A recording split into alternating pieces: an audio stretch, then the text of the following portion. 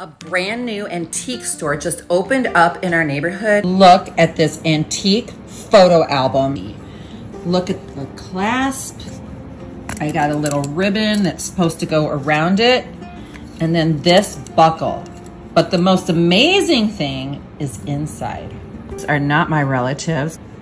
Uncle Oscar, Harry and Alice Bonnell, Oscar Malloy.